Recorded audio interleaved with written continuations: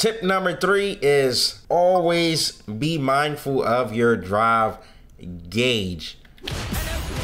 This drive gauge is everything, bro. Yo, what is good, YouTube? It's your boy Punk, and I'm back with another one. Today, we are going to have a very good video because today, I'm going to be finally teaching you fellas out there how to get good at Street Fighter 6. I know I get a lot of comments every day on Twitch, even on YouTube comments. You're always asking me, can I make a guide or give some tips, lessons, whatever it is, you know, that kind of thing. Can I teach y'all how to get better at Street Fighter 6? And in this video, I'm going to be giving y'all a lot of stuff that's going to be helping you get better, whether you're a beginner or whether you're intermediate, or maybe even if you're a pro, you might can learn something from this video. It's going to be a lot of different things we're going to cover and go over to help you get better and make sure you're not stuck in those lower ranks. So yeah, I'm gonna be teaching you how to get better today, pretty much. So without further ado, I need you to go like, comment, subscribe, and turn that push notification bell on, and let's get into it. Alrighty, first thing on the list that we are going to go over that's going to help you get better is going to be the parry system.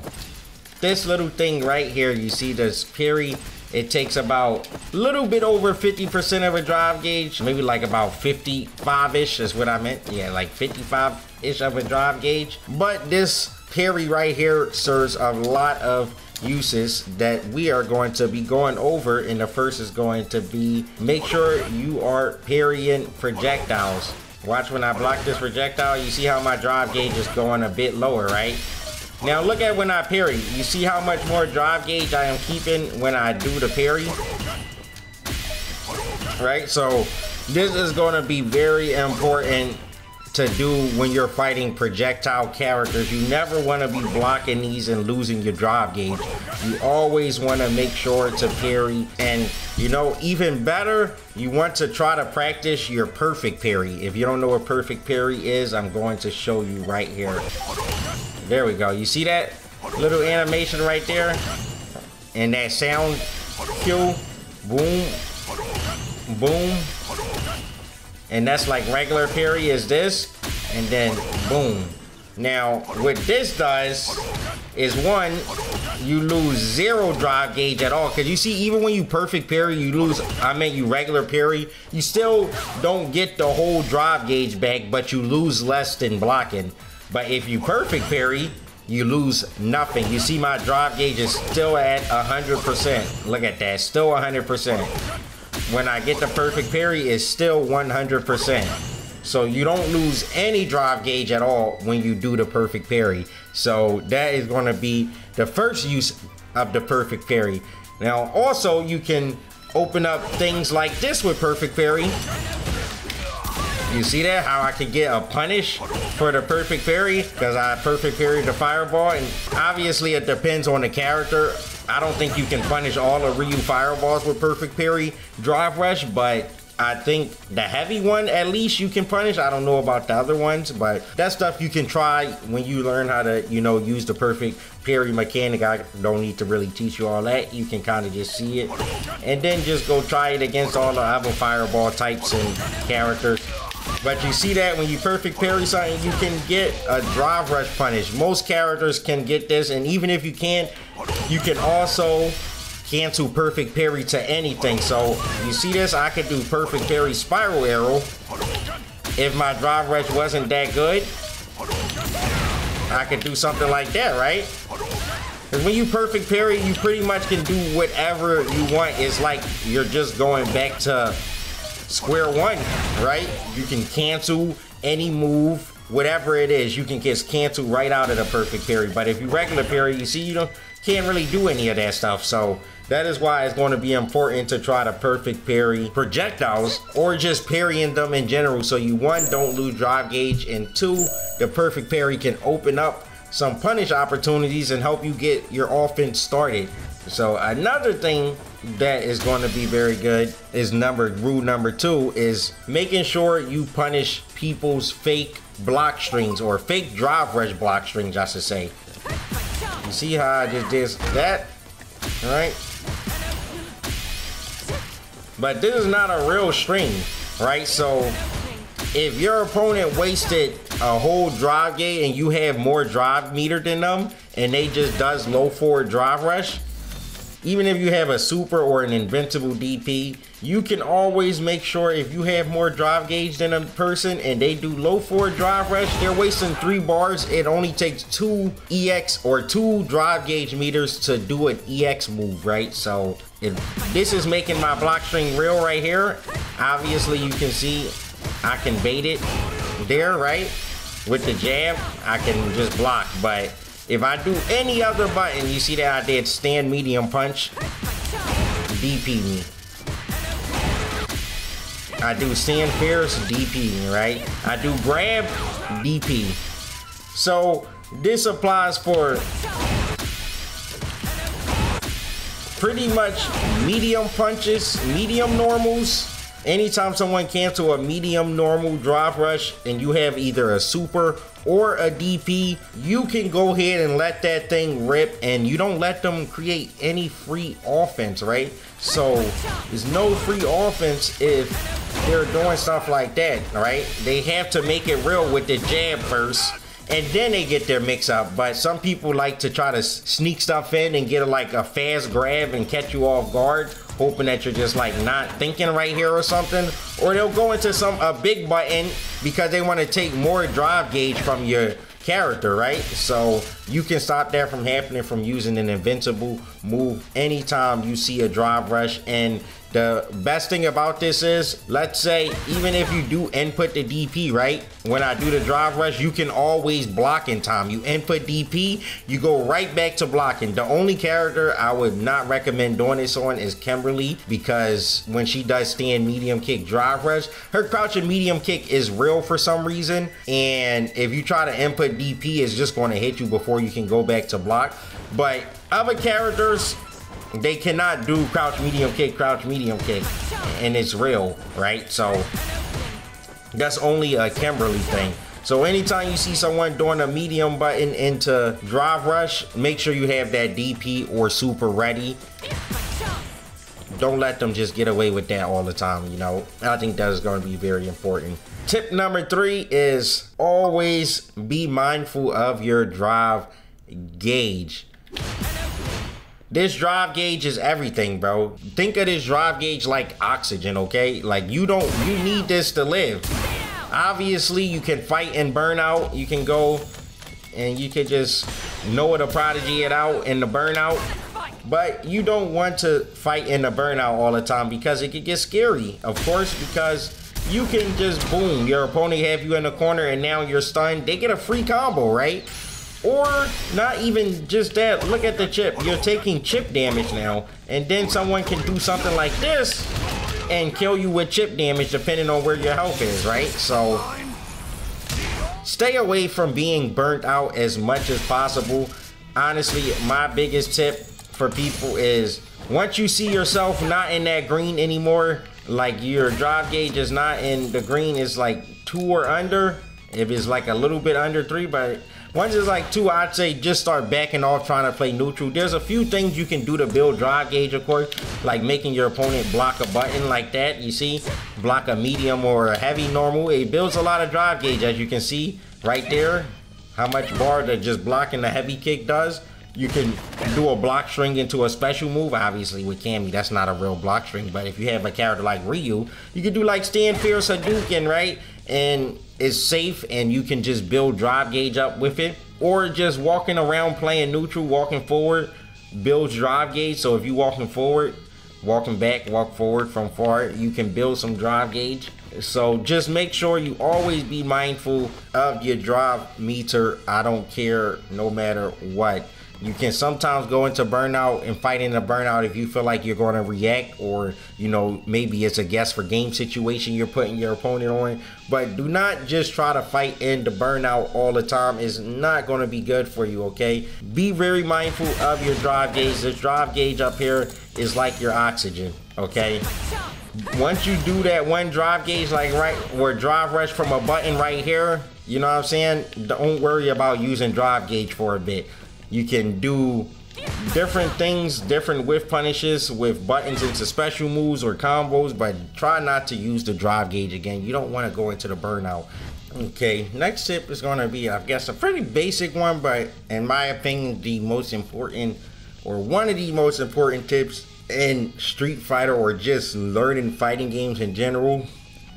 Making sure your anti-heroes are good. You don't want people jumping at you and creating free situations for offense, right? So you want to make sure your anti-airs are good, whether it's a DP or a button like that or a DP like this. Whatever choice you make, you want to make sure that you are anti-airing, and you don't want to let your opponent get any free mix-ups or damage from just jumping on you because you didn't react in time.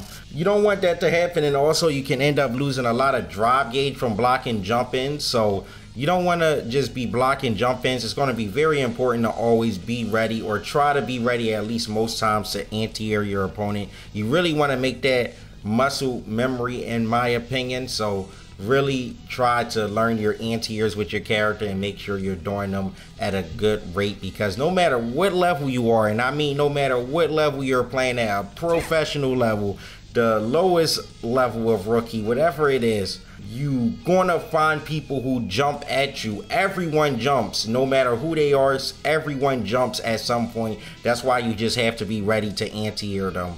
So really work on them anti-airs, y'all, with your character. Find out your anti-airs and make sure you're working on your anti-airs, please. Okay, the next tip we're going to be going over is going to be how to punish and counter drop impact. I feel like this is a very important thing for you to know in this game, and it's going to help you go a long way to not just get scrubbed out by drop impact stuns, or just in general getting drive impacted. So let's get into this one. So of course, the most obvious way to counter drive impact that you probably already know, right, is to drop impact back, or even if you don't drop impact, is to try to get a perfect parry. Even if you don't get a perfect parry, you are a plus in this situation. You don't get a punish, but you're a +3 in this situation. But of course you could get the perfect parry, and if you get a perfect parry, you could get drop impact here. And look how much drop meter I took off of him from doing all those drop impacts for a perfect parry. And of course you don't need to do that. You could do a combo there to push towards the corner. But me personally, if I have a lot of health and they have a lot of health, I just do the 2 drop impacts and I take a lot of drop gauge from them. But of course those are the 2 obvious ways to punish it. And then the last way would be, of course, to super it, right? That is another way that you can punish drive impact, is to super them.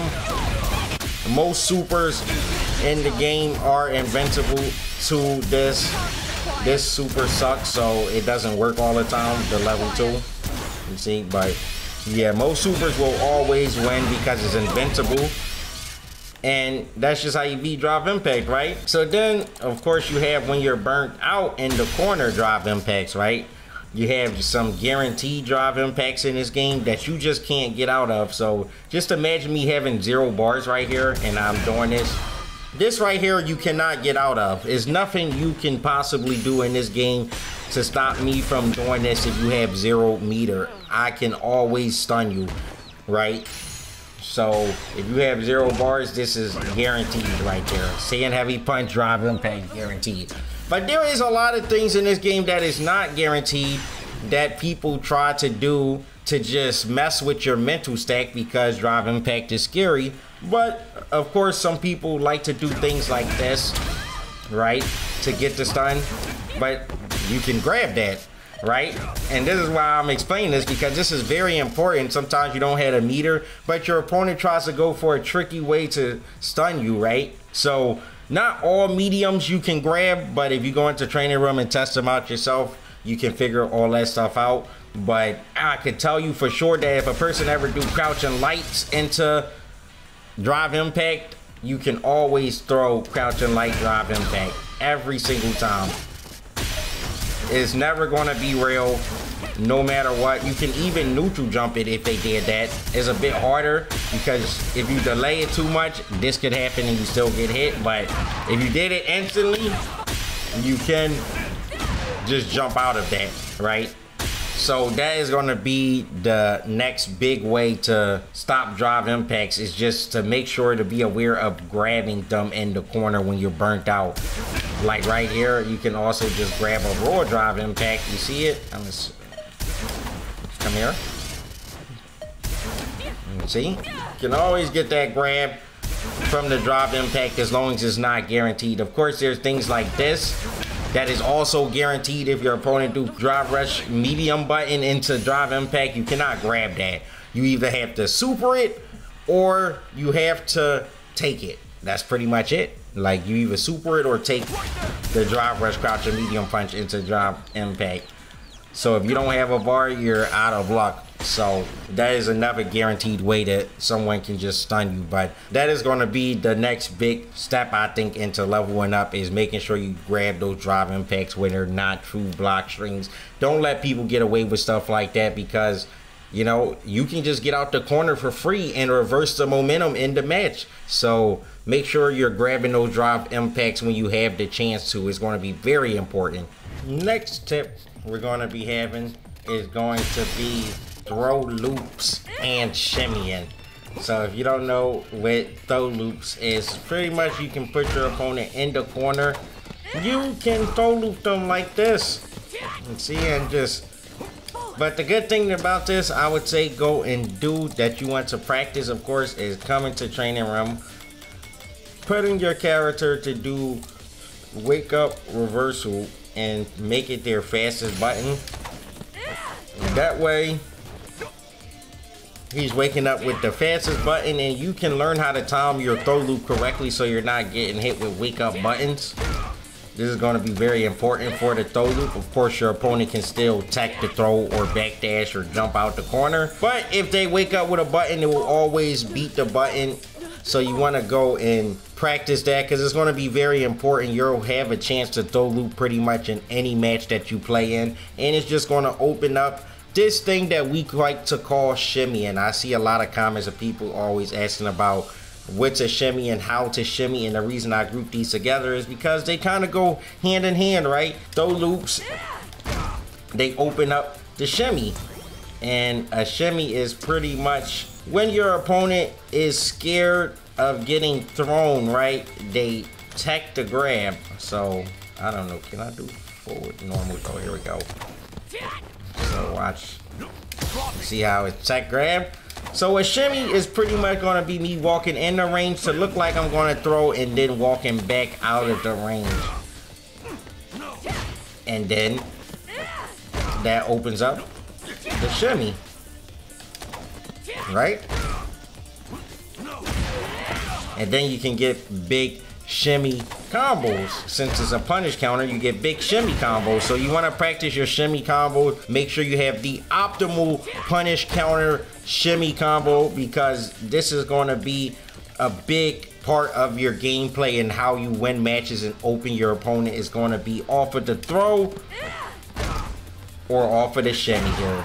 So that is going to be a lot of your ways you open the opponent up. And not even just that is not the only way to shimmy. Of course, if you know you get a button from a drive rush that's plus on block, you can also, right, say you can do a shimmy from here, right? So you can do stuff like that to catch the shimmy. Cammy kind of has to backdash and then walk up a little bit, but this is because he's second. Let me change it to count. No, not the count. I need to delay is what I wanted, because people don't really tech that fast most of the time. Let's delay it by 4 frames. But there you go. See, so you can also shimmy your opponent from just any type of plus button situation. If you get a plus button in your opponent's face, no matter what it is, you can kind of just go for a shimmy at that point and either throw, instant throw like that, or it might get teched, of course. So you just would throw, or you just go for the shimmy here. Okay?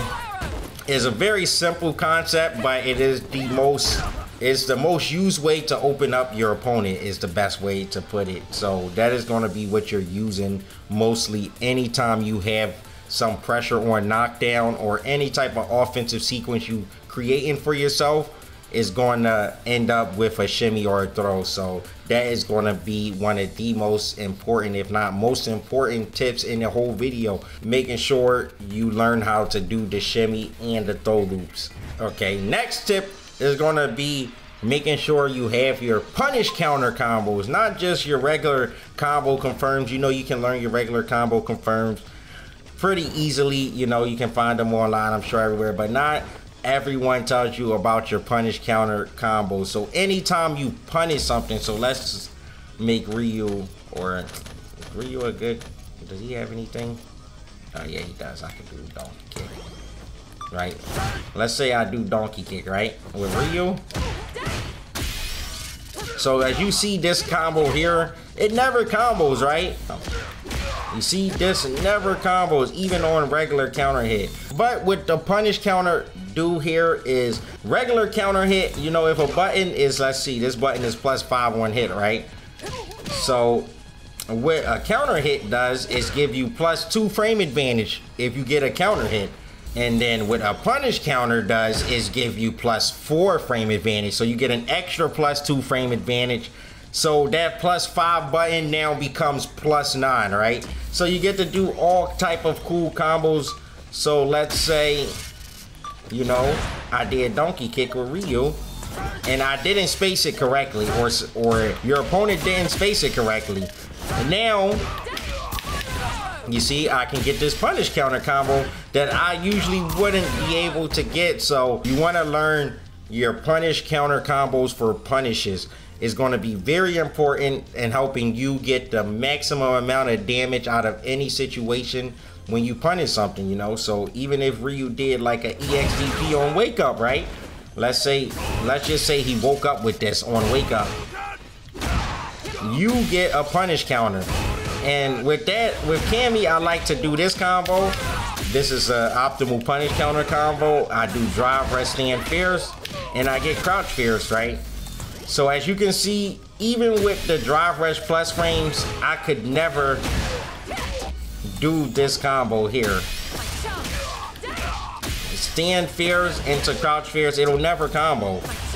Not even on counter hit, right? But on punish counter, when I do drive rush stand fierce, I can get crouch fierce and then follow up with this big combo with Cammy. Most characters have big punish counter combos, especially starting with drive rush if you're gonna punish a DP. You just have to really find them with your character. I can't go through all of them with y'all, but I can explain the basics of how this works, you know. So when you punish something, you're gonna get that +4 frame advantage from your button. So if that thing +5 is +9, if it's +4, it's gonna be +8, you know, so you understand it. So you get bigger combos when you punish counter something, and you get an even bigger combos when you do a drive rush punish counter, because that +9 is now gonna become +13. You see that? So an extra 4 frames of advantage is added onto a punish counter drive rush. So you can get a lot of big combos when you do punish counter starting with drive rush, because it's going to make whatever move you do +8 now. It's not going to be +4 anymore. It's going to be +8. So that drive rush crouch and jab that Cammy has that was +9 on punish counter, drive rush punish counter is going to be +13. So I can do things like this now. Crouch jab, crouch fierce, you know, which doesn't work on regular punish counter, as you can see. But I can do a combo like that I would never usually be able to get because I did the drive rush punish counter. So anytime you see yourself getting a drive rush punish counter, make sure you are optimizing that damage. It's going to be very important to getting the closeout rounds faster and just being able to do the most damage you can possibly. So make sure you get your punish counter combos and just your punish combos in general. Learn that frame data is going to be very important to get these punish counter combos. which is going to be learning the frame data of the move. So make sure you learn the frame data, learn what's minus and what's negative, and you know, all of that stuff kinda is going to be helping your punish counter combos out and learning how to, when things are punishable and when things are not punishable. So make sure you learning that stuff, and make sure you're practicing them drive rush, or not drive rush, but them punish counter combos in general. Make sure you're practicing those with your character. Okay, and the last tip I'm going to have for you today is making sure you punish drive rush cancel buttons with drive reversal on block. Not all the time, you know, I already showed you to make sure you can punish the fake block strings with the DP, but what happens when your opponent is not doing the fake block string, right? And they're keeping it real with the crouching jab. A good way to get them off of you is going to be, as soon as you see the green, you want to drive reversal, right? As you can see here, you can react within 14 frames. So as you can see, I put it all the way up to 14 frame delay, and that's the one that they can block. So when you see someone do low forward drive rush and you have more drive meter than them, right? Or let's say you just want to get out the corner and you know you're not going to put yourself in a burnout and still have a pretty decent amount of drive gauge, you can always react to the green and punish the crouching medium kick into drive rush. If you react extremely fast and you don't want to take a risk on reacting to the green, you can literally, as soon as you block the crouching medium kick, as you can see, you just react instantly and you can get them off of you if you don't even want to try to react to the green, because you can sometimes react to the green, and of course, like if you react 14 frames late, you will get blocked. And it is a very common thing that happens in matches. People react a bit late to the green and it just costs them. You get a big punish. A lot of characters get big punishes. I think Candy, yeah, she gets a stand fair. So look at that, 2,500 damage, no meter right there. So you don't want to be getting your drive reversal blocked, but if you react to the green, you will be good. This goes for all buttons. You can react, especially off of heavy normals. I think is very good, because if you do heavy normal into it, I think you can even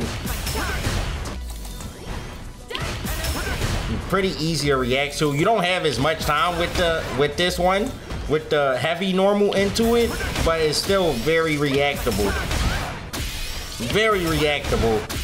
And I say it's very good with heavy buttons when you see people cancel from heavy buttons, because they will take a lot of drive gauge from you on block. Since heavy buttons, you can't DP it as good as the other buttons, right? So a heavy button into drive rush is going to be able to drain your drive gauge a lot more than other buttons. So you want to make sure you're being conscious of that and drive reversaling when it's needed. So yeah, that is going to be some tips that I really think is going to be helpful to you leveling up your game. Honestly, I didn't want to make this video until we were later on into the game, and now that we're about to finally make it into season 2 very soon, I felt like now we know a lot about the game, I can make a video like this. I don't want to come in this very blindly at the start of Street Fighter 6 life and then give you things that might change down the road. Obviously, some stuff might change with the game in the next season, but I think these general things should be staying with the game. Or of course, like some of them like anti-air and stuff, going to be in the game forever. But yeah, let me know in the comment section down below if this video has helped you improve your rank at all, or if you found a lot or any of these tips helpful. Let me know down below in the comment section, and let me know what you think of these videos, and if I should make a video on how to play neutral or stuff like that. You know I do get a lot of comments about that, but I want to know if y'all actually want a video like that over here on YouTube. But yeah, let me know what y'all thought of today's video down in the comment section below, and make sure you leave a like on the video, subscribe to the channel, and I'll see you in the next one.